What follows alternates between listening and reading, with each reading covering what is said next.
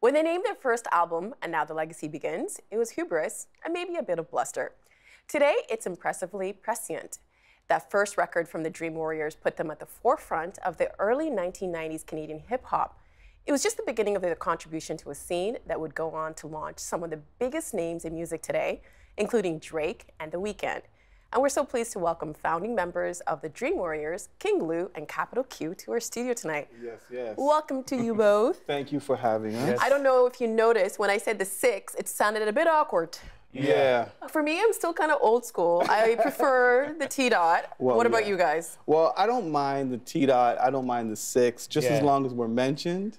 You know, and it's funny because if you look at flyers from back in the day, they didn't even have area codes on them. You know what I mean? So right now, everybody's on an area code tip, so. 416. I still have a 416. There it is. There's no 647 for me. And I'm trying to keep it. Well, we're the realest of the real, so. I want to talk about your career and about the music scene in Canada. First, though, let's go to the very, very, very beginning. How did you two meet? Luke? We met in a neighborhood called Jane and Finch. I was just creative, young. In Toronto? In Toronto, yeah. Jane and Finch in Toronto. I was a young, kind of, you know, creative, graffiti, dancing, designing, like just trying to express myself type of dude. And when me and Q kind of first actually got to know each other, we kind of got into a little tiff between each other, like a, you know. And I think that brought about a respect because when you grow up in the hood, I grew up in such an environment where respect is everything. Sometimes you don't have a lot available to you, opportunities or others. So is that why respect is so important? I think it's so important for that reason. So it's very hard to be creative and gain respect because if you're doing something different, a lot of people aren't really down for change.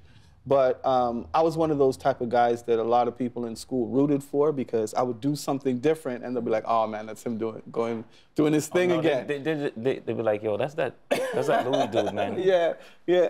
They just expected it. Yeah. They just expected it. So if you were in the cafeteria and there was different spots, like, you know, they're playing cards and gambling on one side, they're playing chess. Gambling? Yeah. And then on one corner, they're pounding on the table making beats. I would be able to go to each section, which is very unique. Some of the people would just stay in their sections and would never move out. So I was playing Dungeons and Dragons, chess, and then, you know, gambling with the boys here, and then graffitiing and pounding on tables, making rap beats on the other side. So Q, I want to ask you, because you know him very well. Yeah. What do you think it is about him that allowed him to be able to move through all those different crowds, I guess? Yeah, Q. What allowed him to do it is the dude was just doing what was on his mind. Yeah. Anything that he wanted to do, he just did it. Yeah. You know, and he wasn't hurting nobody. He was just doing himself, right? He was just doing what he felt he wanted to do, and it was different than everybody else. For me, we meshed because I was into dancing, so battle. Don't let him fool you. He was crazy. He was crazy. You know what I mean? He was, so you know, B-boy. Yeah. Oh, so that's why, you know, at first people be like, this is a weird kid, because he used to cut. I used to cut his hair. He used to do some crazy styles with his hair. So they'd be like, yo, what's up with dude's head? Yeah, I used to do all kinds of stuff. You know what I mean? And he didn't care.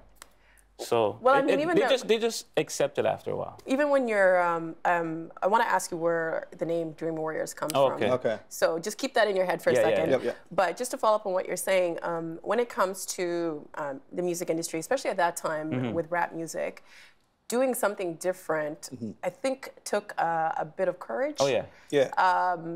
You agree with me? Yeah, yes, I do. It took courage, but when you're doing something for yourself, like just doing it to do it, being creative, you're not really afraid of the difference. You're hearing everything else, but you're doing what's coming out of your mind and in your way, right? And you respect what's going on, but you're just doing it because it's fun. It's like, I'm gonna try it this way, I'm gonna do this way. You don't realize that, you know, people looking at you going, yo, I don't feel that. And you don't care because you're not really paying attention to all of that. When did you decide to become the Dream Warriors, and where did the name come from? Well, first of all, Q's name is Q because he doesn't speak much. We call him the Quiet Storm, so we gave him that name. So I'm surprised that he's talking so much even in this interview. But like Dream Warriors was a name that was based off of a belief of being a warrior of your dreams. Yeah, I remember. You know, being a fighter of what you believe in. We always struggle with the question of, was Dream Warriors 2 people or was Dream Warriors more than 2 people? So when we started to get into actually recording, I was doing backups for Mishi back in those days. And when we started Mishi Me, Queen of Canadian the queen of hip hop. She's like, you know, our own, you know. So when we were coming about doing Dream Warriors, like just building a legacy for Dream Warriors, you know what I mean? It kind of was like, do we make a movement or do we just represent 2 guys? Do we do a whole neighborhood push or so forth? So me and Q just said, listen, we're just gonna do it this way. And we grabbed a few guys from around the way. There was like Blast. Yeah, actually Blast was one of the original members. Yeah. And 2 of the dancers, Frankie and Derek, were Warrior 1 and Warrior 2. I'm going to explain who they are. And myself and Q. And the leader, you had 2 more members. Yeah, so we had a five-man group. I'll try to be quick. Okay. So we had a 5-man group, and the 2 dancers had other visions of where they seen themselves going. Yeah. Because right at that time, we weren't making any money. So the thing for us was we were performing out of the sheer passion of our own personal dreams. It wasn't based off of trying to build a foundation, and our dream wasn't trying to take over the world of rap. It was celebrating the music and celebrating what we were doing. Some people had other visions and wanted to go other ways. So we allowed them to do that. And through that process, the same Frankie and Derek became Maestro's dancers. Right. Yeah. So now, you know, Maestro Fresh West. Maestro Fresh West. So in that process, we realized that, you know what? Our dream of being a warrior, it could actually, that philosophy can go for other people who don't even rap. You know what I mean? And that springs after our first Legacy album. That concept transcended through all our albums. So when we dropped our first album, that was like a collection of all our life to that point. So let's say our album released, I don't know, 91 to 90, right? Everything before that is what makes that album. Us being kids, us being teenagers, all that sort of thing. So it was very hard to decide what to keep and what to push and what to pull, because we had all kinds of songs. We had straight, ghetto songs. And then when we shopped to get that deal for that first album, there was four-song EP that our manager, Ivan Berry, of Beat Factory Productions, went over to England. Legend. And legend in the game. And went over into, we call him Small Axe.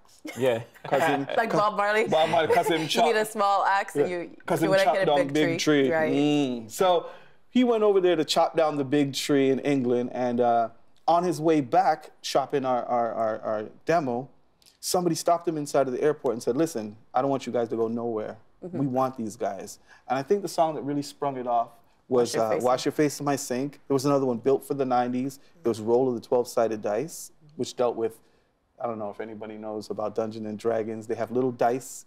They have all these different types. There's a lot of people on the agenda who know Dungeons and Dragons. A big thing now. I won't call any names out. Well, you know, 12-sided dice was a special thing because that's the only place you could find it. So we just represented that whole, we didn't deny that part of our upbringing. So anyway, because some people think that's a bit like, well, back smart, then. nerd, or whatever. Yeah.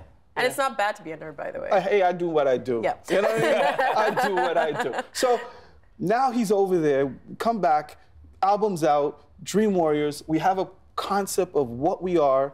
We're a little bit more solid in our own personal dreams, and we're allowing other people to do their dreams, even if that denies being in our collective. Even if they're doing something like So basically Maestro. what you're saying, it wasn't about the collective, it was about the music and the art. Now, after the first album comes out, I want to go back to the first album, not to cut you off, but when Ivan was in England, BBC Radio 1 played Wash Your Face in My Sink. Yes.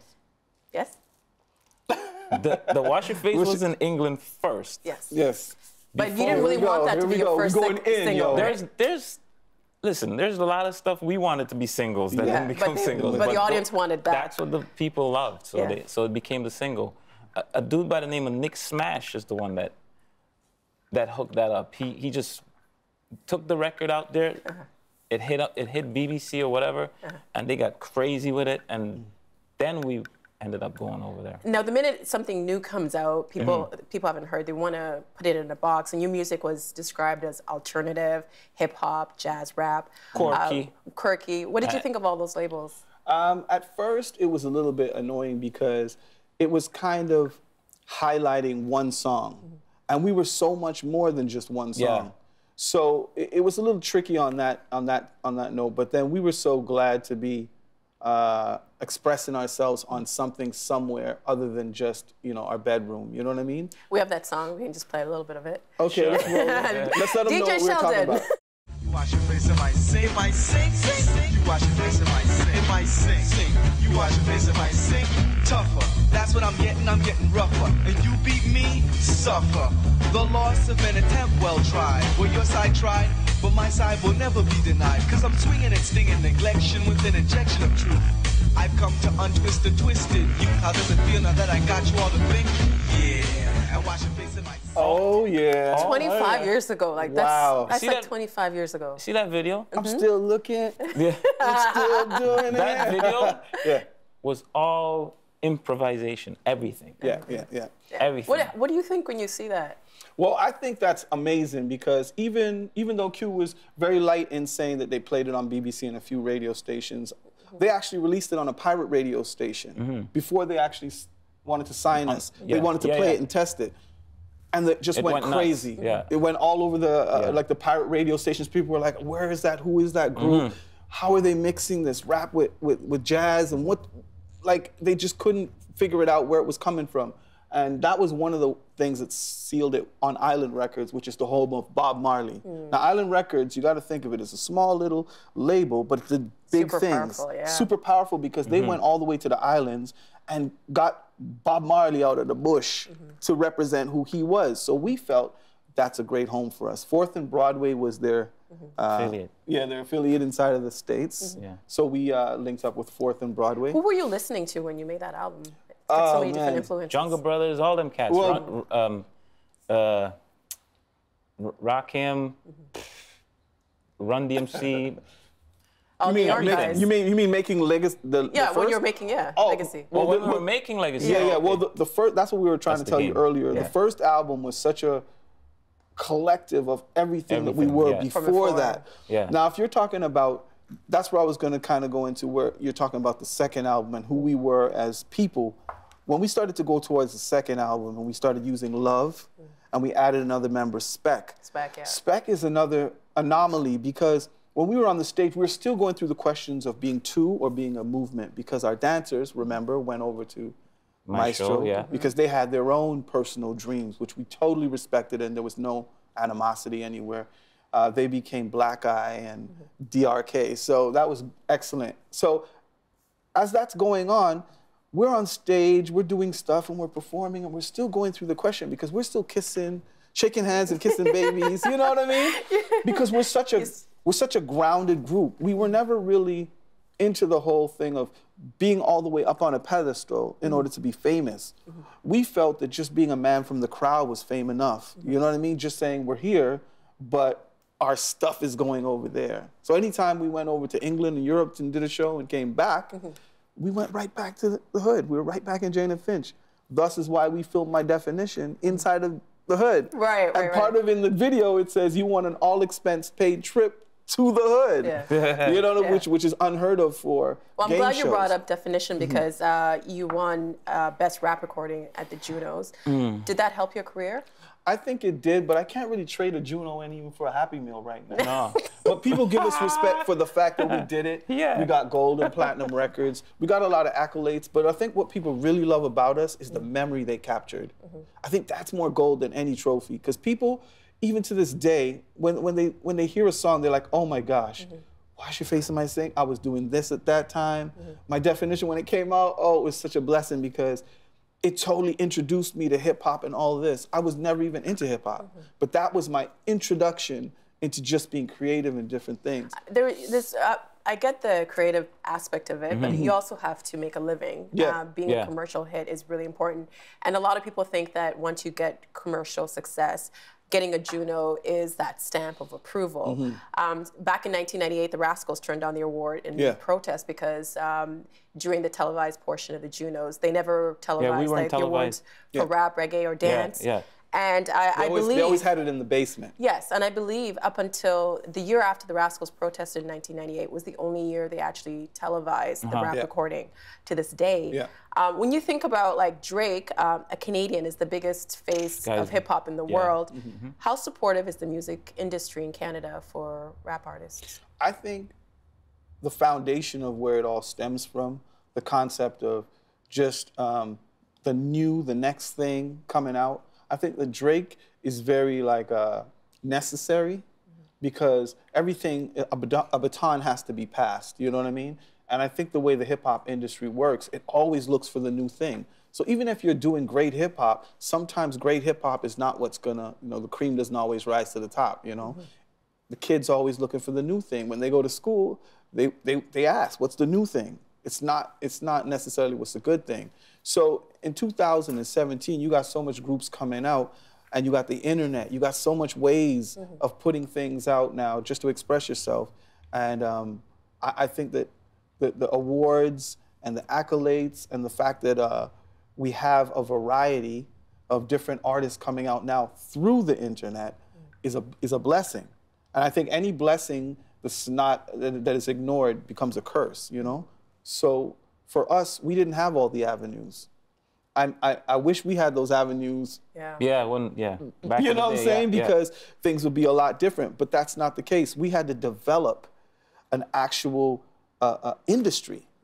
Like when we went to Sudbury, there was no hip hop representation for a stage show in Sudbury.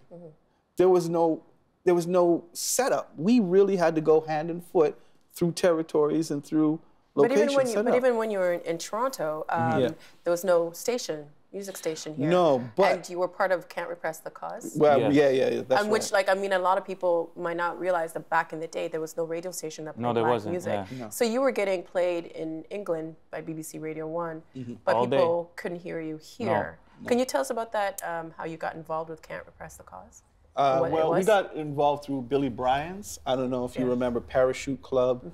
Rise Up was Lorraine Segato's, one of Lorraine Segato's big hits. Billy Bryan's was a master at bringing different cultures together. And when we did Can't Repress the Cause, it was a music video. It was basically advocating for the need for a station that played dance. Trying to get a radio station going. I remember going to City Hall.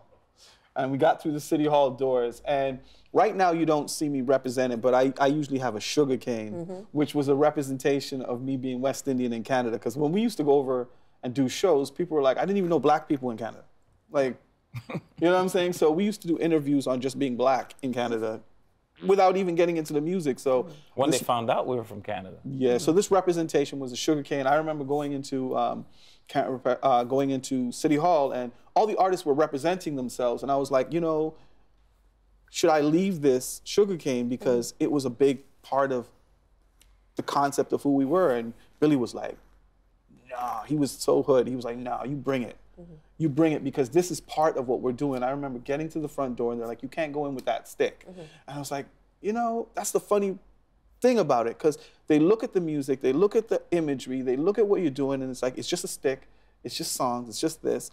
But it was a whole thing it was a whole movement in Toronto that wanted to happen and was gonna happen, whether you gave us a radio station or not. And now we got radio stations because it was undeniable. And you guys were a part of that. And we're a part of that development. It must make you feel proud to look back and know that you were part of that foundation. Yeah, I feel that like, when you look at what you, when you look at developing, and when you look at what you leave behind, and when you look at your purpose in life, you kind of have to think to yourself, did I make a change in not just somebody's life, but in something permanent for the next generation to benefit from? Something that's bigger than you. That's right. So things that we're doing now before the 6th, like you're saying, is what Drake is benefiting from, is what, Shad, Kanon, any one of those, any one of them that come after is, and that's the kind of thing. So when we go out and we get in love from that, because they know that is a fact, they feel that, and that's the thing that's more precious than the actual songs, is the fact that they have the opportunity to not have to go through what we did in order to do what they're doing. They have other avenues they can. Lots of avenues. Yeah, and they don't have to say, we're putting it on the map, because it's been on the map. It's been on the map. Q, you wanted to add something? There's so much. I think that what I wanted to add has gone out of my head. Okay, let's play some more music of yours. Sheldon, let's get to the next roll-in, please.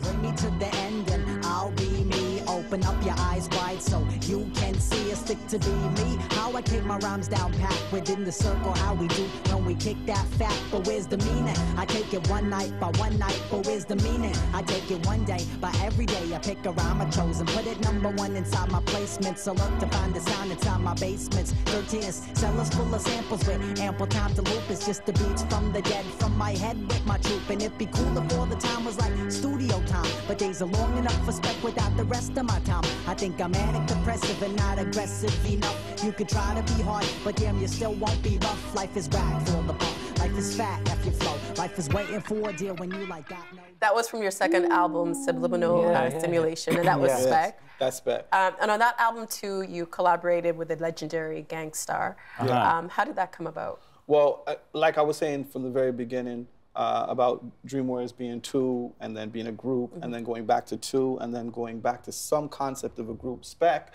which you're just hearing.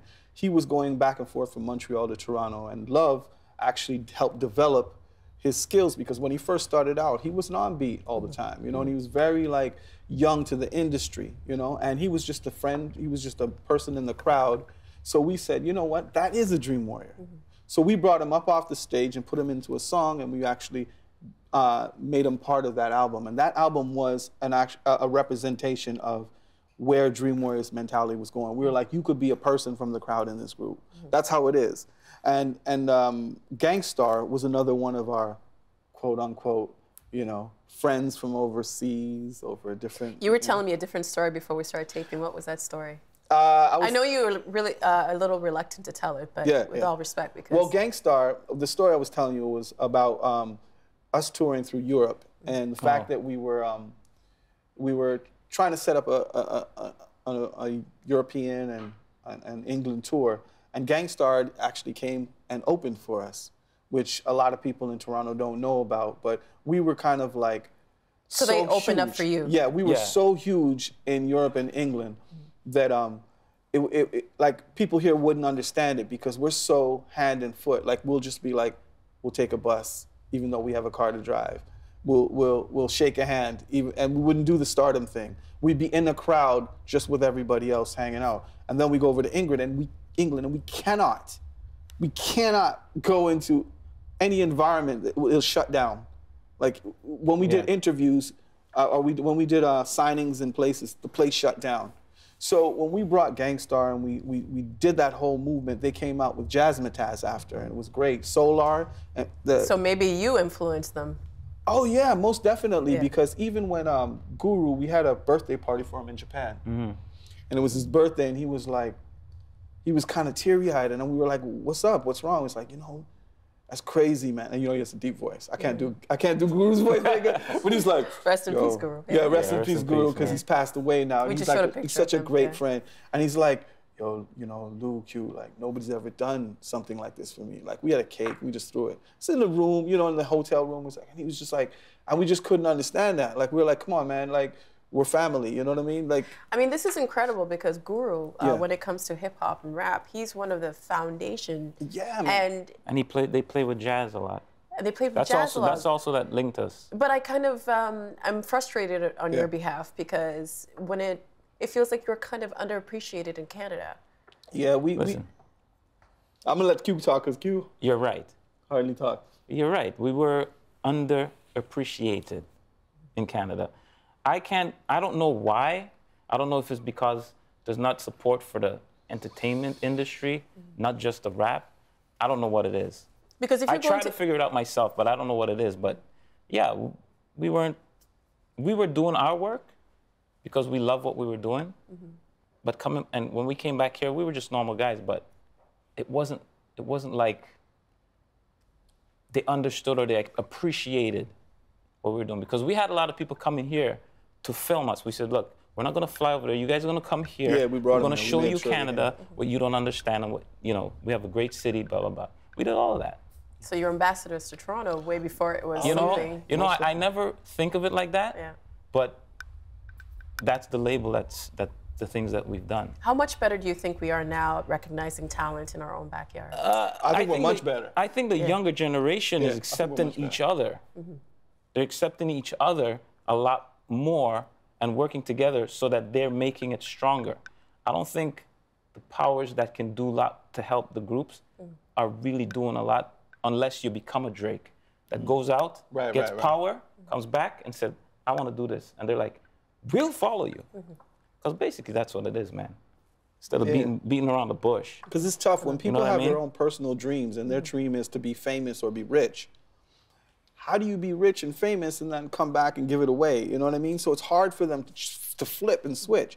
You got to have something in your foundation from the start. You know what I mean? We're West Indians living in Canada. That's why we had the sugarcane to represent who we were around the world. And so, is there more music from Dream Warriors? Whatever door opens, if it's a good opening door, then it could happen, or, you know, depends on what comes. See? You know? See, you gotta come and chill in my living room. You hear music playing all over the place. So you're making music then? I'm I'll sleep and my hand will be doing this, writing songs. So it's kind of funny. The thing is not about writing songs and doing music, because that's in our DNA. Yeah. The thing is about, are we gonna release it and present it? You know You should. I don't know. You have an audience. You have fans. We got a lot of well-known people wanting to do some work with us. Well, I don't want to mention some names, but it's right here. It's like, we won't tell anyone, promise. You can tell us. But well, thank you so much for being here, both of you. thank you. It's good seeing you again. Thank you. I never thought I would, you know, come into that path of meeting you again. Yeah, it's weird how the universe works, right? Yeah, the universe is great. But we will be doing shows, and we will be touring across Canada. We'll be doing some of the festivals. Where can people find out information of what you guys are doing? Instagram, We Are Dream Warriors. Thank you, and continued success. Thank you. Thank you very much. Help TVO create a better world through the power of learning. Visit TVO.org and make a tax-deductible donation today.